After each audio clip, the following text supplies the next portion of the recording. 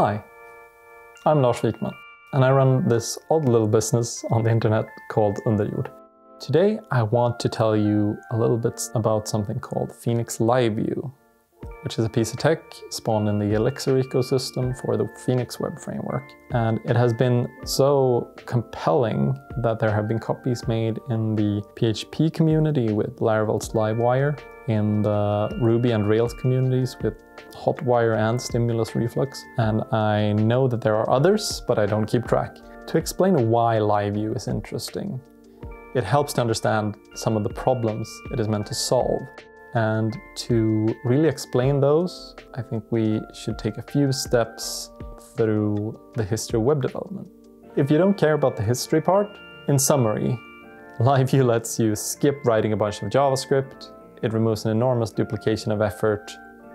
Done. Have fun.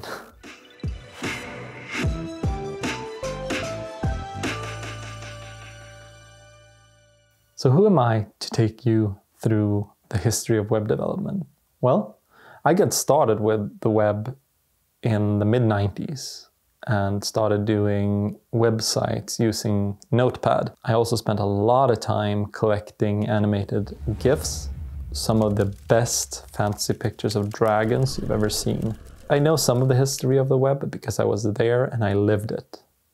As the web grew, I started learning CSS, that was new, and then some JavaScript. And all in all, we called it DHTML, so that was dynamic HTML. It was very cool at the time. As my needs for sort of building websites grew, I learned some Perl, which I mostly used to generate bigger websites and reusing code through websites, reusing the markup. And then I got in touch with the CGI bin, and then shortly after PHP. And that blew my web world wide open. It took a few years of building web applications with forms and page refreshes before we got the browser API for XML HTTP request. And that was the start of what was known as Ajax, which let us take user interaction, fetch new data from the server, and update parts of the page to reflect the new information or the activity that was being taken. And this laid the foundation for all of current web development. It was a complete game changer. Then came Jquery. And Jquery brought with it much easier ways to manipulate the DOM, much easier ways to make these requests to the server. With these improved APIs, it shaped a whole generation of JavaScript usage to the extent that for the longest time you couldn't use Stack Overflow for JavaScript code without getting jQuery related answers. jQuery was essentially considered part of JavaScript for a long time. It also papered over some of the most heinous differences between browsers, which was super important at the time. It has also deeply influenced what APIs have been added to JavaScript over time, so that the things we could do with jQuery eventually became entirely achievable in JavaScript itself.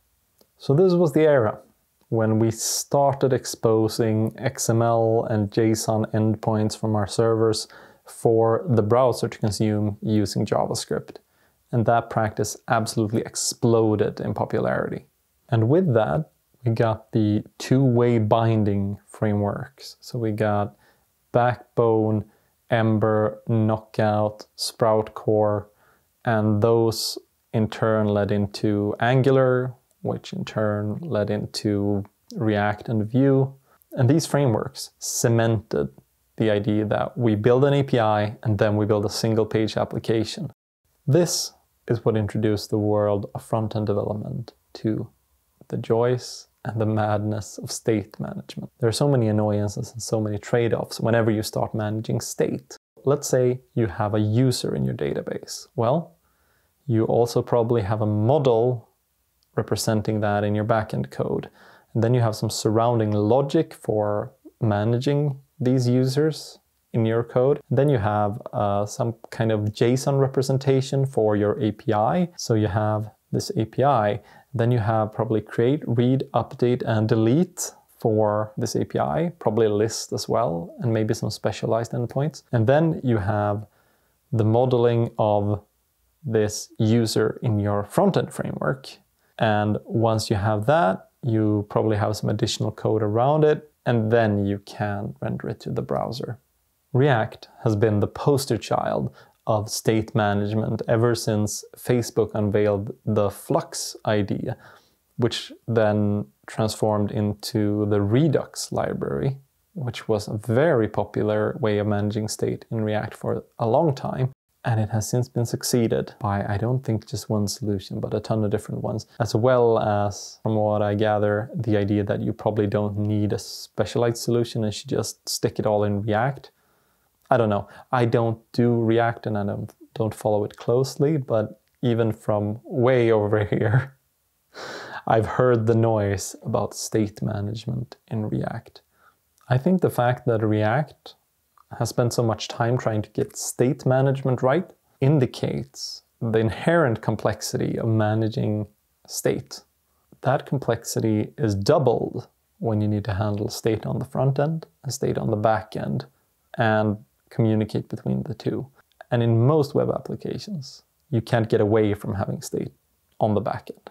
So what happens in a typical web application is that you end up with these layers that are either very similar, like the user data structure is very similar across these layers, and in that case they are fairly repetitive and mostly a waste of time. Or the data you store in the backend is fairly different from the way you use the data in the front end, and then all these layers become translation layers, introducing some level of complexity or doing some tasks in each layer. And the moment you add a field, either you're doing the repetitive task of adding that field to every layer, or you add the field and then you have to interpret that data in every translation layer. State in the client is not bad in itself, but it comes with a distinct cost. And where you see costs, you can usually spend some time and consider whether there are other trade-offs you can make. Now, Phoenix LiveView makes entirely different trade-offs. Right away, we sacrifice offline first. If you need your application to work without a server, LiveView is the wrong choice. It does away with building a public API by default. If your application requires multiple app platforms running different clients against a common API, that's not what LiveView does. You can still do it in Phoenix, but it's not LiveView. And part of the promise of Ajax was performance, sending only the part of the page that needed to be updated, not requiring a page reload, and sending less data over the network. LiveView takes this much further. It replaces HTTP requests with a WebSocket, which reduces the overhead and allows the server to talk proactively to the client. It makes everything very snappy. Beyond that, we have this templating engine, which interprets your templates to figure out what parts are static and what parts are dynamic. And then, when a change happens to your state, it can determine which parts that they actually need to send, because the static parts never change. Those are sent once. And the dynamic parts that can change can be treated as small diffs. So you send these small diff payloads. Those are interpreted on the client side and patched into the DOM. It's very hard to make JSON more lean than this is. With the actor model of Elixir, we can keep the state of whatever the user is up to in a process on the back end. This is our live view, and it communicates over this WebSocket, and whenever the state changes, we can use the template diffing tools to figure out what parts have changed, send that diff. The backend provides the front end. So how is the state updated? When we build the template, we can define different types of interactions, such as clicks and submitting forms or changing fields that will trigger events to the LiveView backend. Those are handled by handler functions. Those handler functions can modify the state. If they modify the state, that will produce a diff. It will be sent to the client for rendering and the front end will change. Or you can get a signal from inside of the backend system. Maybe you're receiving a webhook, maybe you're reading from a sensor, maybe you just updated your weather data and you want to show that to your user. Well, you make the LiveView actor listen for that information. It receives the message. It applies a handler function that updates the state. It produces a diff, sends it to the client, and shows it. This makes it very, very easy to make real-time user interfaces on the web.